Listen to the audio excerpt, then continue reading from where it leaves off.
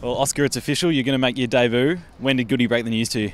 He gave me a call on Tuesday night, about 7 o'clock, so that was pretty exciting.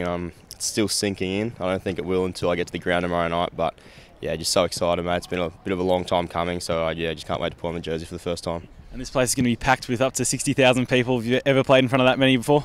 No, I reckon I've played in front of 5,000 max, so it'll be a new experience to me, but one I'm really looking forward to. And yeah, I have a bit of family and friends here as well supporting me, so yeah, just can't wait.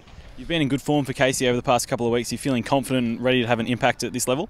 Yeah, definitely. I think the start of the year, obviously I had some injuries at the back end of last year, so it was just about getting back through rehab obviously, and then just playing some consistent footy, and I felt like I've done that the last month, and yeah, to get an opportunity is just something I'm so excited about. And as I said, it's taken a year and a half, but yeah, I wouldn't change anything for the world. And you like to play with a lot of run and a lot of pace. What role can the fans expect to see you play tomorrow night? Yeah, probably just that wing role, maybe go forward and yeah, hopefully have an impact. Yeah, just try and bring my speed and a bit of flair, and hopefully give a bit of running drive for the team. So yeah, looking forward to it. And you love a celebration when you hear goal. Can we expect to see some emotion if you get on the scoreboard tomorrow night? Yeah, potentially. I was worried about getting the kick first, but yeah, obviously if the time comes, then yeah, I'm sure I'll be up and about, that's for sure. Right on, Oscar. Enjoy it. Thanks, mate. Appreciate it. Cheers. Thank you.